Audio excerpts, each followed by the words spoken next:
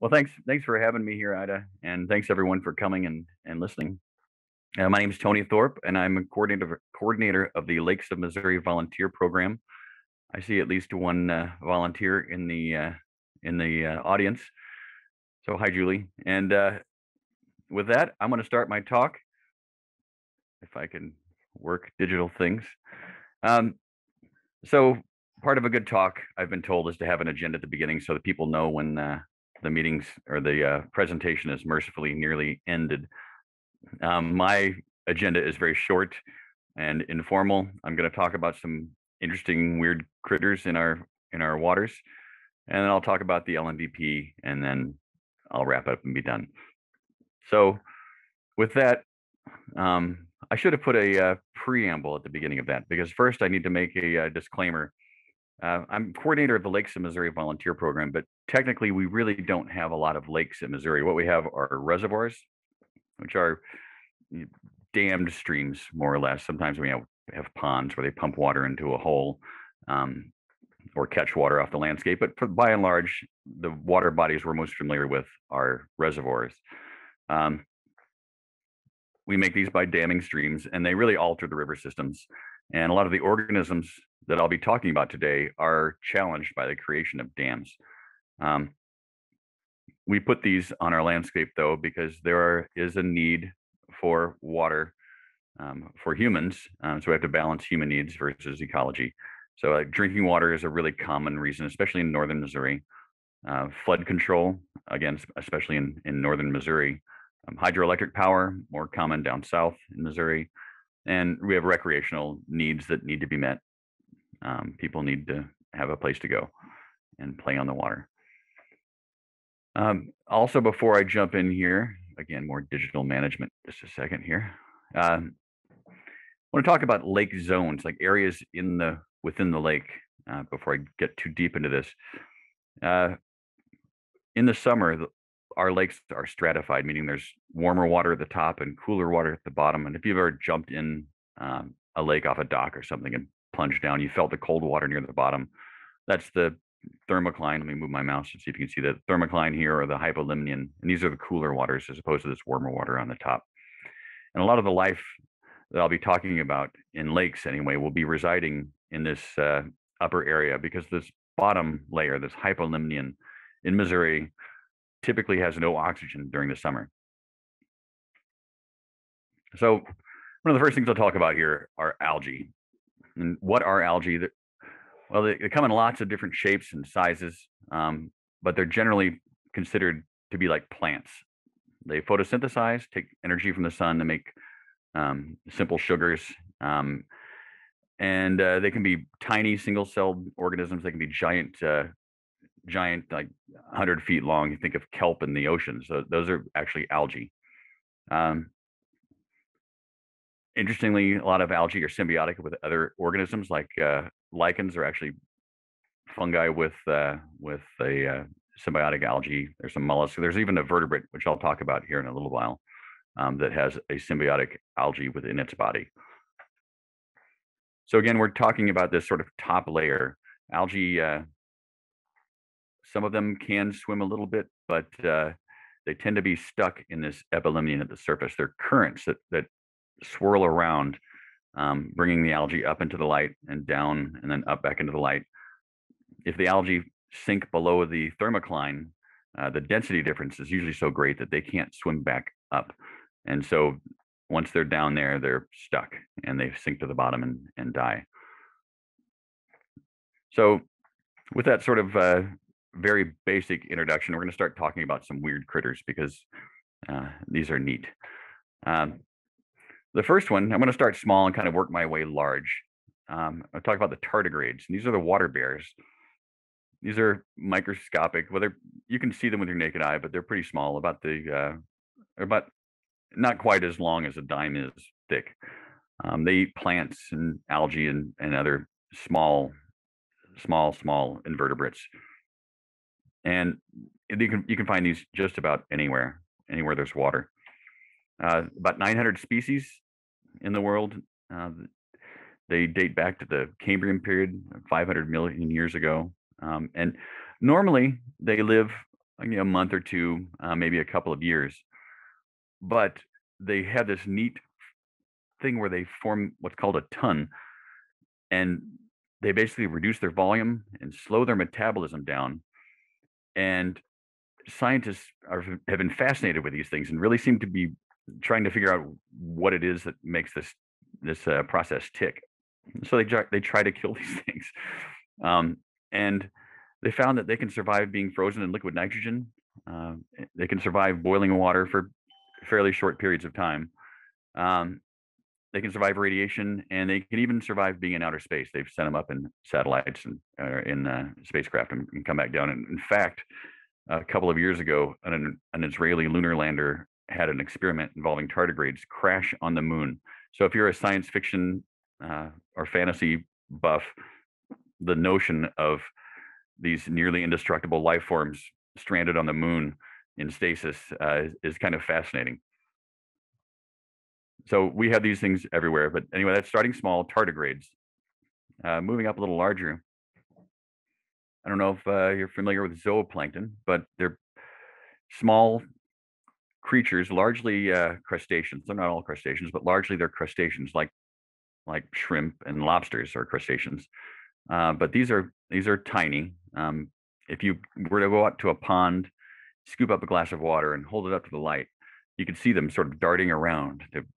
They move this kind of short, jerky bursts, and they eat algae. And the way they do that is they create. Well, we'll take this cladoceran here, the big picture. It's a Daphnia.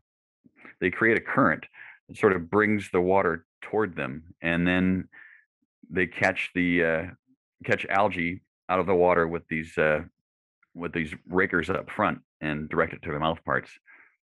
In this case, this Daphnia here has eggs in her back. You can see those balls. But there are several different kinds of zooplankton, lots of different kinds, and species within those groups. And they are really important. They're sort of they're the functional link between algae that photosynthesize and use the sun's energy to create carbohydrates. The zooplankton eat those and then the algae, and then transfer those nutrients up the food chain. So in this simple food chain, this food web I've got here in this image, these small fish eat the zooplankton, and then bigger fish eat the zooplankton, or eat the smaller fish rather. Sorry. So they're an important link between algae and the rest of the organisms. Here, next I'm going to talk about freshwater jellyfish. These are interesting. I saw some last fall. You'll typically see them in the fall, but this is in Colombia. They're indigenous to China, so they're not really from around here, but they've been in the U.S. for almost a couple hundred years, since 1865 or so. Longer than any Missouri lake that I can think of has been here. So they've been in Missouri longer than our lakes. They have two life stages. They start out as a polyp, which is a little sessile, meaning attached stage. It looks kind of like a hydra, a small stalk and then tentacles at the top. But then when it's time to reproduce, they turn loose and they'll swim around, and you'll see them often in groups, large groups. And oh yeah, here. So I've got some videos. Chris Barnhart at Missouri State has done a lot of interesting shots, and I'll have some of his images and videos. But here's just I'm gonna turn that volume down. Sorry, but just a neat. You can see this thing swimming around. It's the ones I've seen have been about a dime size or smaller, but reportedly they can get as big as about a quarter. And they are harmless to humans. They can sting, but I don't know that a human could ever feel it. I have played with them and haven't felt a thing. And let me see if I can advance this. All right, so I'm starting to get a little bigger now with weird invertebrates. This is a bryozoan colony. So bryozoans, also called moss animals, are small. They look kind of like a hydra individually. They're a little stalk with feeding apparatus at the end. But when a polyp attaches to something, it can reproduce asexually by budding, and it just sort of divides and divides and divides. And eventually you get these balls of mass. They're soft and they're firm, but they're kind of squishy. If you've ever seen those things, those dinosaurs you get at the grocery store, you put them in water and they grow to 10 times their normal size. Uh, they feel like that, kind of firm, but like firm. They're dense throughout, but they're squishy at the surface.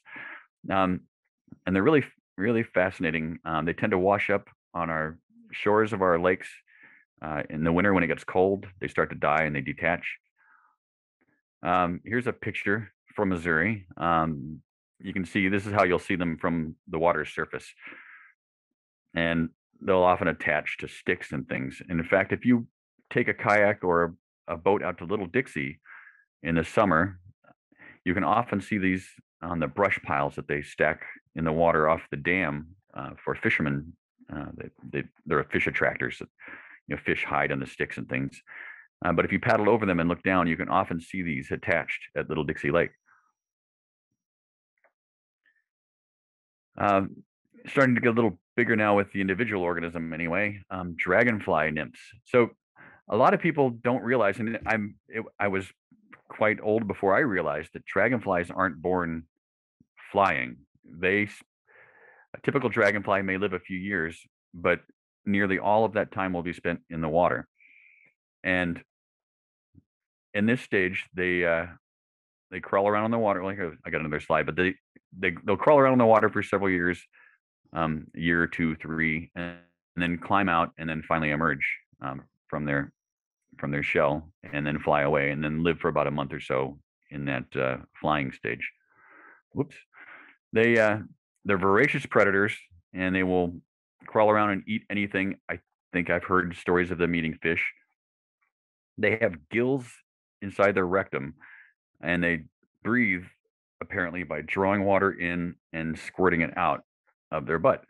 And if there's a predator or something that wants to eat them and they need to flee, they can squirt water very quickly out and shoot to safety. And one of the neat things about these visually is they have extensible jaws. So their lower jaw can reach out and grab prey. And fortunately, somebody put a video of it online. I'm going to turn the volume down here and just talk over this. So a neat thing you can do is if you're at a stream or a lake and you see a dragonfly nymph, you can catch it and keep it in a small aquarium. Make sure it's got oxygen in the water, and you can feed them. You can collect small bugs out of a creek and put them in there. You can watch them eat like this, and it's really fascinating. They just reach out and grab it, and so in this case, it's eating mosquito larvae. But it's yeah, it's really, really fascinating. Let me see if I can. What happens when I click here? Well, so digital things. Sorry. There we go. Kind of moving through the invertebrates, the water scorpions. These are bugs, true bugs, hemipterans, and they can get to be about 4 inches or so long, and they sort of crawl around on the in the plants and on the substrate, and pierce other bugs or invertebrates with their beak, and they stab it with they have like a straw-like mouth part, and like spiders, they inject digestive fluids into their prey, and then suck basically drink them like a straw. So now, moving along here, one of my favorites are mussels, and in Missouri we have a lot of mussels. I'll talk about that in a second, but first I want to give props to the Missouri Department of Conservation. They have lots of publications like this one, Missouri's Freshwater Mussels. It's like a 12-page pamphlet, and they used to give out for free, and they may still do that. You can go to the regional office and see. You might want to call first in the age of COVID, but they often have pamphlets like these sitting around. You can just pick them up and then stick them in your pocket and take them with you when you go out walking through our streams. They also have a lot of great books. I've got several on my shelf, and you can probably check them out at the library. But we have 69 species of mussels in Missouri, and they range from really tiny to up to like 8 inches long. And one of the great things, I don't know how it happened. Like them, I just can imagine somebody with a funny hat and naming these things. But they have heel splitter, pistol grip, monkey face, pimpleback, warty back. They just have such great colorful names. But the reason that I put them in here is their interesting reproduction cycle. And this is another thing that I learned way too late in life. I wish, as if I'd learned this as a child, I would have been probably gone into studying mussels. But some species of mussels, well, let me back up here. They reproduce by the males will just let their sperm loose in the water, and the females will filter. You see my little picture. I'm filter feeding. I'm filtering in the sperm and then fertilize the eggs. And then when the eggs have developed and it's time to let them out into the world, uh, the the small mussels, the Glochidia they're called, cannot survive on their own. They need a host, and that host is fish. And so, in order to get the fish close enough to the mussel so that the mussel can deliver its young, many mussels create this lure. And in this case, this looks like a little fish. And what happens is the fish will come up and bite at this lure, and then the female releases the Glochidia. And let's just go to a video. I've stuck a few videos in here, not too many, but some of the stuff is just much easier to see in motion. So here we're going to see some small bass uh, getting their Glochidia. And so there's the bass thinking it's eating food and surprised that it has nothing in its mouth. And you see the Glochidia coming through the gills. And then I don't know how they got the shot, but you see them clamping onto the gills inside the fish. So that they're a parasite on the fish, and they live on the gills for a period of time, and they don't seem to harm the fish. And then after a period of time, they will drop off and develop. And they also, thanks to having, let's see, you can see what kind of weird things I watch on YouTube. Thanks to the fish, now they're also being dispersed around to other parts of the stream. We do have a couple of mussels in Missouri that are invasive. One of the frustrating things about these is they don't need a host, and they are incredibly prolific reproducers. And so they can take over water bodies pretty quickly. We have them in a few of our Missouri lakes, the zebra mussel in particular, you've probably heard about. And it's really easy to move these from one body of water to the next. So if you're out there in your boat or even your kayak or paddling around, anything that's touched the water has to be disinfected before moving it to another body of water.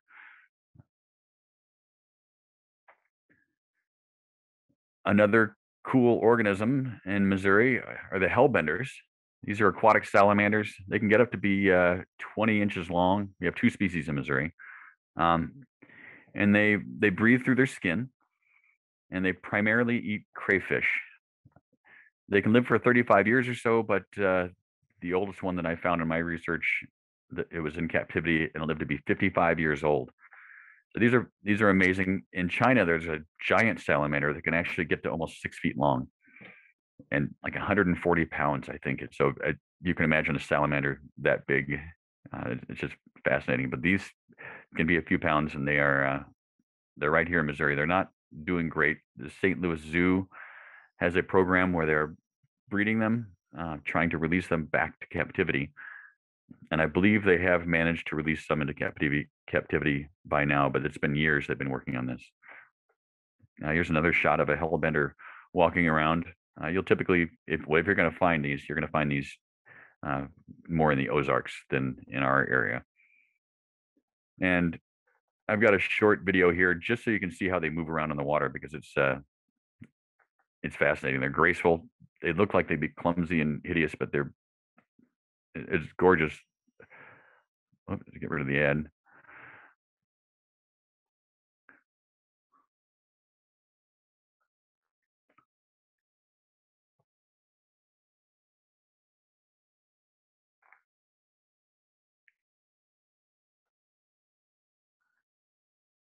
They're just fascinating. And so with that, I'll start talking about some of the more common things and things you might see around town here. There'll be other weird things too, but this is the long-eared sunfish. And these things are gorgeous. The males develop these really bright colors right about now. I was at Hinkson the other day, Hinkson Creek, and saw some long-eared sunfish in their breeding colors. And yeah, they're just gorgeous fish.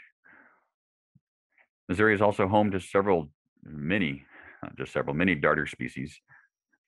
Very colorful fish, and these are breeding colors here. But I mean, these would be at home in any tropical aquarium, except that they're very hard to keep alive in an aquarium. I think I've tried, haven't been successful. There's a rainbow darter, and then we have in Missouri we have the Niangua darter, which is a threatened species. A lot of research and work has gone into protecting these. Again, the Missouri Department of Conservation is doing a lot of great work. Also in Missouri, we have paddlefish, and these typically like the big rivers. They can get to be 5 or 6 feet long, and or bigger, but that's kind of a typical length. They are Missouri's official aquatic animal, in case you need to know. They don't have bones or teeth. They're cartilaginous fish, and they're prized for their eggs, their roe. And so there is a rule that you cannot sell wild harvested paddlefish eggs, at least in Missouri. But if they are privately owned fish, you can. And so a few years back, there was a company that was contacting landowners and lake owners to release these into their lakes. And then a few years later, they'd come back and collect them, harvest them, and then harvest the roe, and then the landowner or lake owner would get some money. I think that company has gone under. So now a lot of our small lakes have paddlefish in them, but they're filter feeders. They eat zooplankton, those tiny crustaceans that we talked about earlier. You can see the top left picture there is a paddlefish swimming and filters with the gill rakers there on the side of his head. It just filters out zooplankton. They also can jump, which is kind of disturbing if you're not expecting it. It sounds like somebody threw a bowling ball in the lake, and you imagine a 6-foot fish jumping. It's pretty impressive. I've been at Lake of the Ozarks in the summer doing water sampling, and you can hear these big kabooms, and it's these fish just flopping around. So another group of fish we have, unfortunately, in Missouri are these Asian carp species, and there are several. They're non-native. They can be 4 feet long, but ironically, they are in the minnow family. They're common in the big rivers. You've probably heard about these in news or seen videos on YouTube. They compete with paddlefish for food, and they compete with other fish for food, other species for food. So there's pushing out other species of fish. Grass carp are frequently stocked by Department of Conservation, and they're into ponds and lakes to control aquatic vegetation. A lot of people don't like to fish if there's a lot of plants ringing the shoreline. They can't reel in their lines, and so they put in grass carp to control the plants, which is great for the people fishing from shore, but it does have a negative effect on water quality when these grass carp rummage around the bottom of the lake and stir up the mud. They eat the plants that would otherwise hold the sediments down on the bottom. So I'm not a big fan of grass carp, but they're an effective tool for some lake people, I suppose. The ones that NDC stocks are altered so that they are triploid and they are unable to reproduce.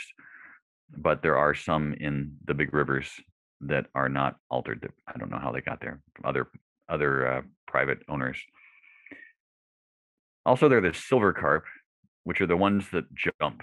And you may have seen this or heard about this, but here's a video, or I'm sorry, it's just a picture but they're often agitated by the motor noises. So if you're on the big river, you're motoring around, and if you happen to go by a bunch of these, they just erupt. I was on an oxbow that had watered recently flooded, and so the river water had gotten into this oxbow lake, and I just had a trolling motor in a canoe doing some water sampling, and 3 or 4 of these kept popping up around us, and it was terrifying. These fish can get up to be like 40 pounds or so, 45 pounds, and there have been injuries reported, and I think even a death. I think it was a heart attack, but there may have been others. I don't know. So it's terrifying to think of these things jumping.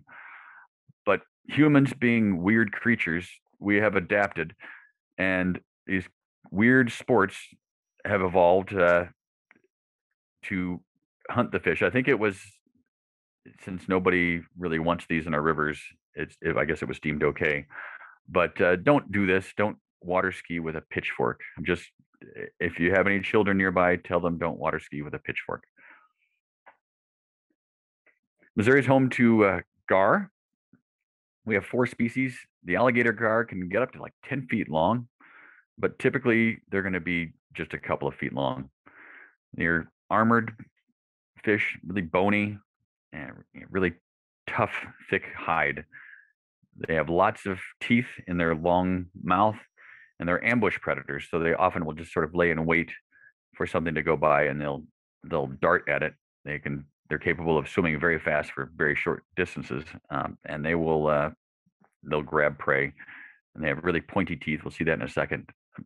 You see these in the Hinkson Creek all the time. If you're ever walking on the trails, MKT or any of the other numerous trails we have around here, and you happen to take a bridge over Hinkson Creek, just stop and look down. And if you wait long enough and the water is not running too fast, I pretty much guarantee you're going to see some gar. Look around the edges for the surface. You can see in this picture, the tail just sort of breaks the surface. That's pretty common. You'll see the tail swish around a little bit, and just watch, and he'll swim under you. Here's a teeth of an alligator gar. You can see they're very pointy. This is an MDC photo.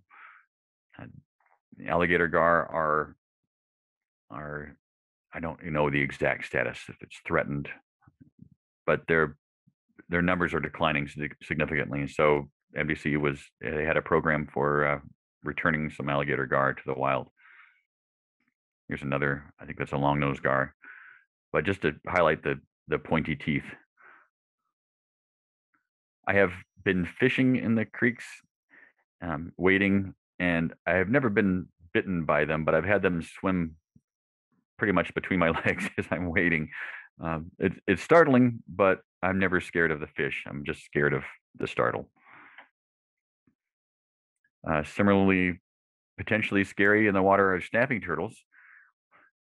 On the left is a picture of a turtle in the road, and that's where we often see snapping turtles, unfortunately, is crossing the road, moving from one body of water to the next. But the picture on the right is their more natural habitat, sunning on a log.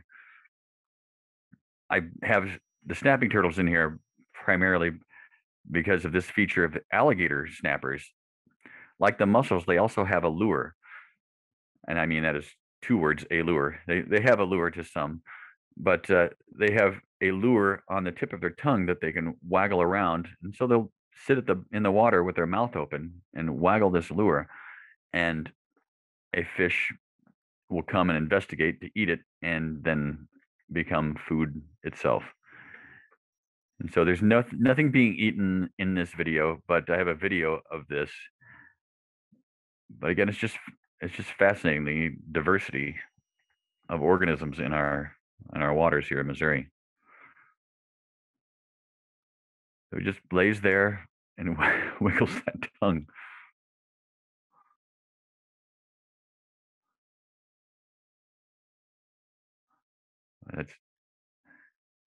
So with that, that's the end of my organisms.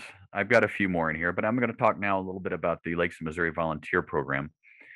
And so we're a water quality monitoring group that monitors on Missouri's lakes. We enlist the help of citizen scientists, volunteers to do all the legwork, all the field work, and they collect the water samples and we do the analyses at our lab at the University of Missouri. We were founded in 1992, so we're coming up on our 30th year here soon. Is that right? I'm doing math. Yes, that's right. We have 65 lakes in the program, typically about 120 sites, and we have more sites than lakes because at places like Table Rock, Lake of the Ozarks, Stockton, Taneycomo, we may have multiple monitoring sites because those are such large lakes. We have our volunteers monitor 8 times in a season. They go out, collect their water sample. It doesn't take a whole lot of time, but they collect their water samples, make some observations, and take some measurements, paddle back or motor back, and then process the samples at their laboratories, typically in their homes. And then, they sit on the samples in their freezers.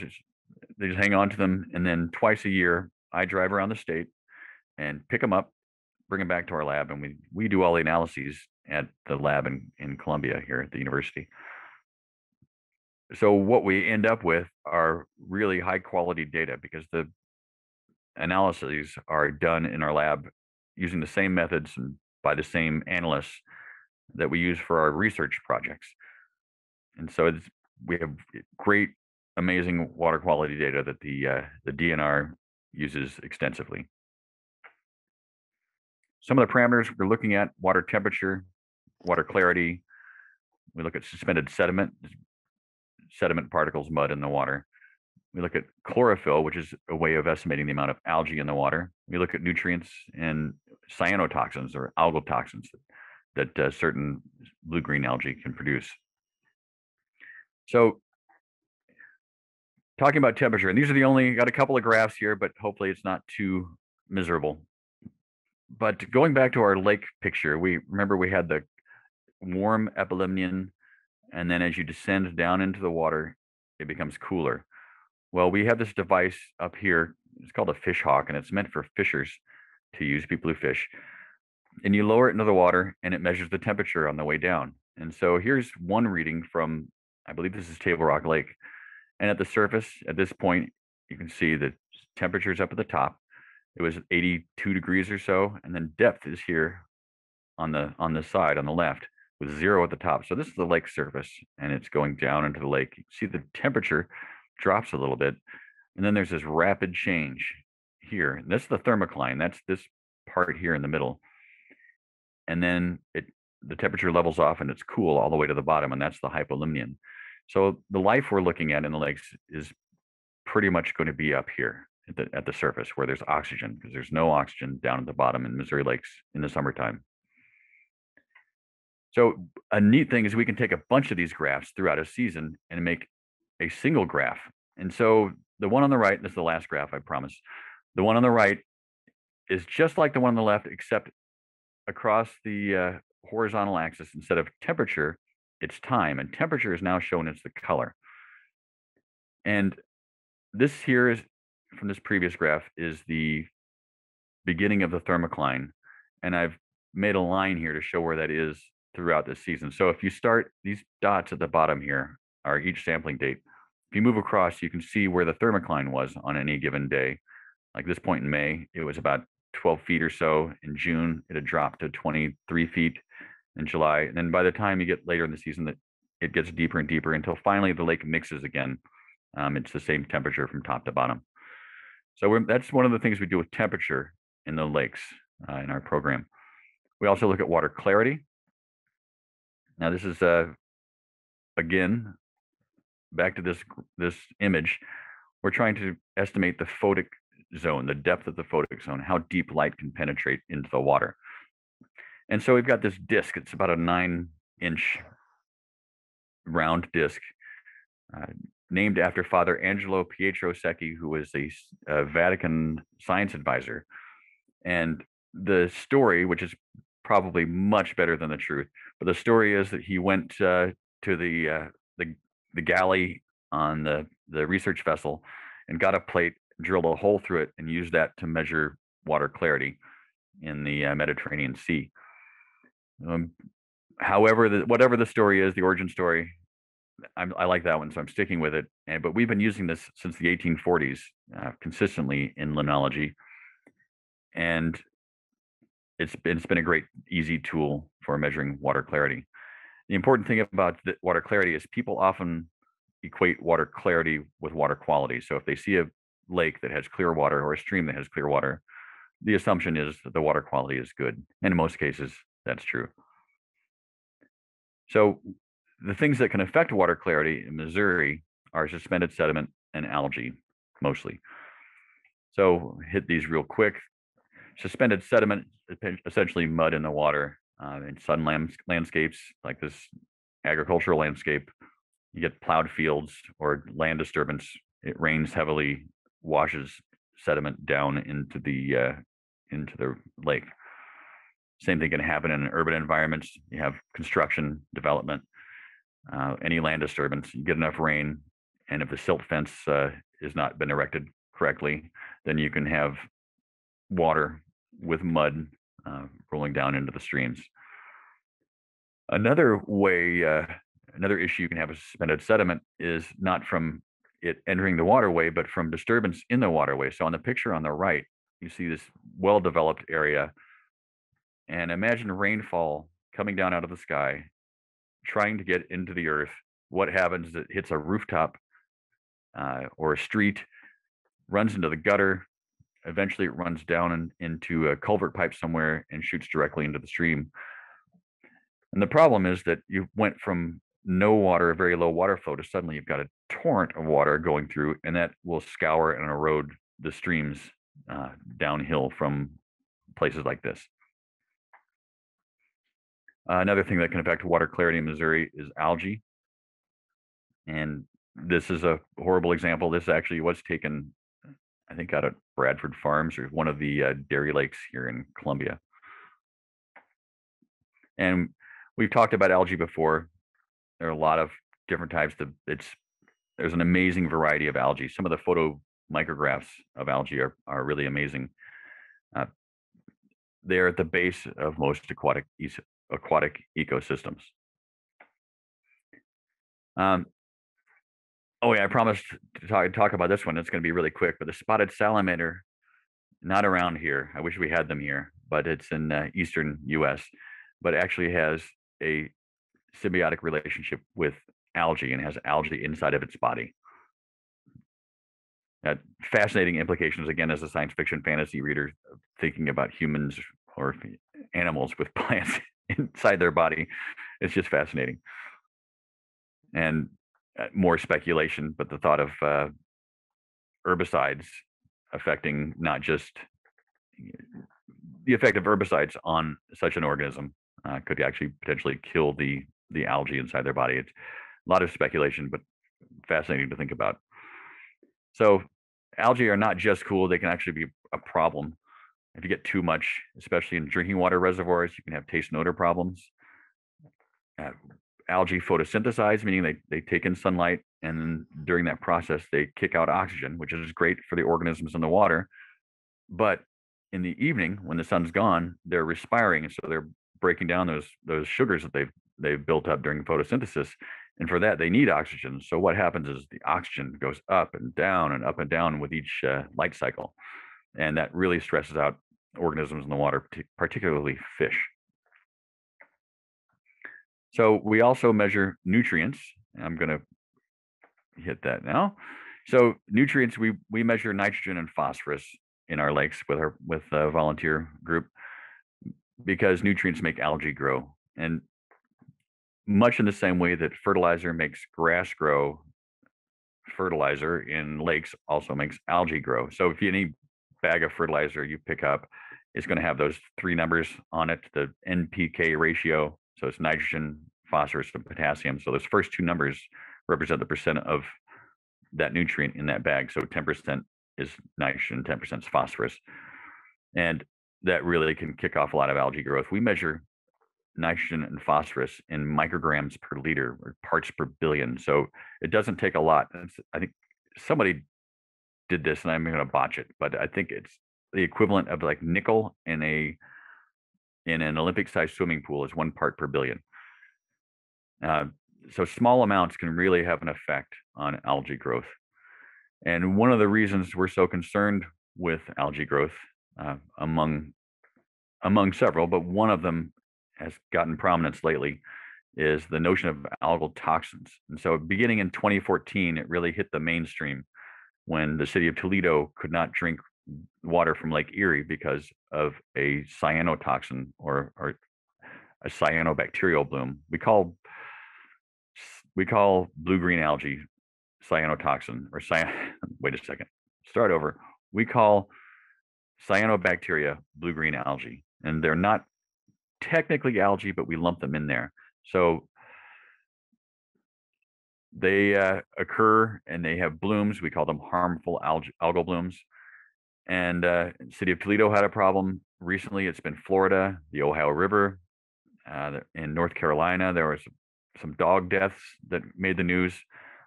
I was in South Africa, and there was a couple of hippos died from cyanotoxin blooms or cyanobacterial blooms, cyanotoxins. Sorry. So with our program, we measure two of these. We measure microcystin and Pseudosporopsis, and they're the two most common ones that we find.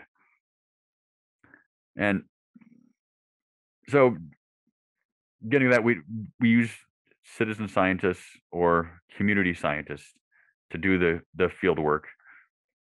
And these are some of them, some of the pictures that I was able to pull out. We couldn't do this monitoring without these people. They cover a lot of ground. They don't have to drive back and forth largely to their water bodies. They live nearby. If we want to go sample Table Rock, we're looking at 4 hours drive time each way. A lot of our volunteers just live right on the lake. They can just pop out to the dock, get the sample. So it saves us a lot of time, and we ended up with really great quality data. And so, yeah, thanks to all the volunteers that do this.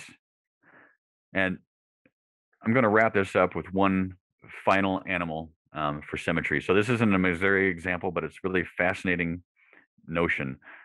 I'm using that word a lot, fascinating. But bears. So we went from water bears, and I'm going to go to bears.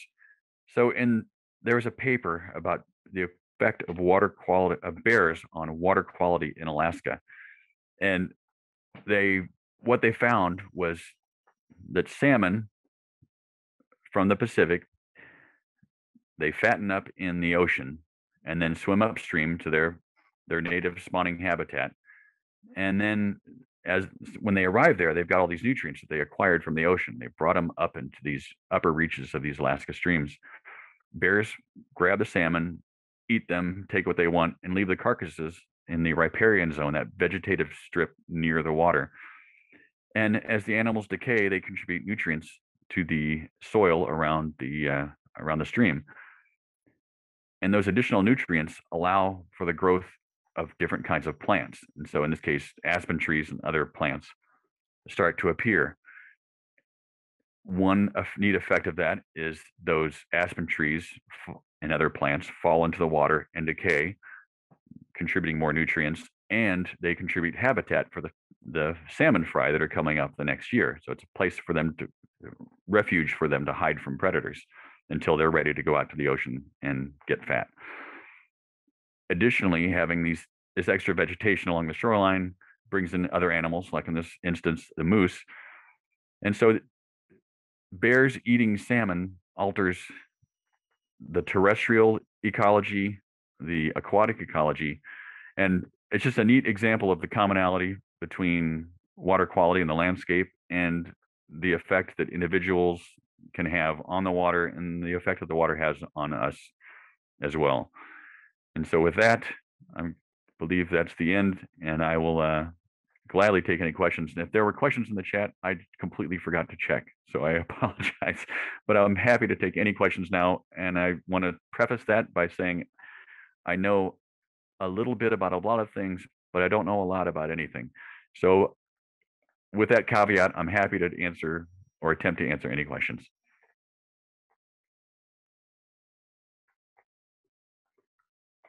I don't see anything in the chat now. I think I did ask one about what size some fish was, and then you answered it. So I thought you saw the question. I was curious, I don't know if anybody else is, about two things myself.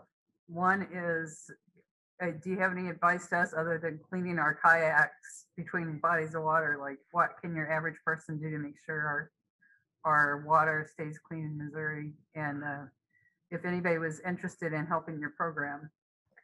Well, yeah, great questions. The rinsing of the kayaks is primarily between bodies of water that have invasive species in them, and so we're talking about those mussels. There's a hydrilla. There's some aquatic plants that are also invasive. So just make sure everything is picked off your boat if you're going from one water body to the next. If you can avoid it, don't fertilize your lawn or use too many pesticides. That stuff does get into the water, and yeah, it's not great. We don't want any additional algae. We don't want to harm any of the animals in the waterways. A lot of those lawn pesticides are really toxic to aquatic organisms. They're very sensitive to that. So if you do use those, sometimes you have to follow the directions and don't do it before the rain. Like many of those pesticides break down fairly quickly over time. So just don't do it before it rains. And if you want to join the program or you want to get involved, my email address is on the slide right there, tony@lmvp.org. Feel free to email me, even if you just have questions or neat pictures you want to send me in case I'm doing another one of these talks and you have something that you have a picture you want in there. I see a lot of thanks and compliments. Oh, yeah. I'm going to stop sharing so I can figure out where those are and see them, whether they are.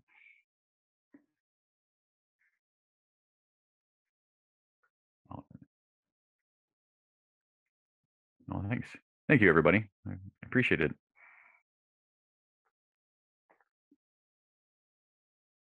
Anybody else have any questions real quick?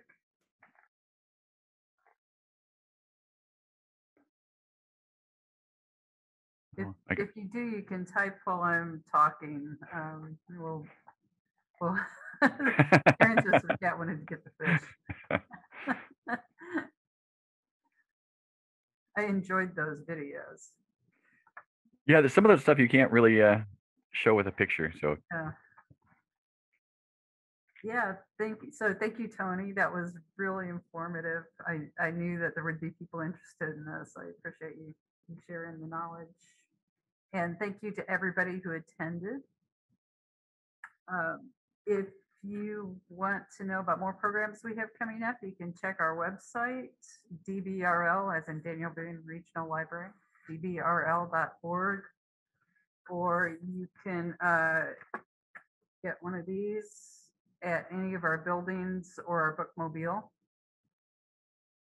And I don't see any more questions, so I'm just going to go ahead and say good night. Round of applause. Thank you very much. Thanks, Ida, for having me on. Everybody have a good evening.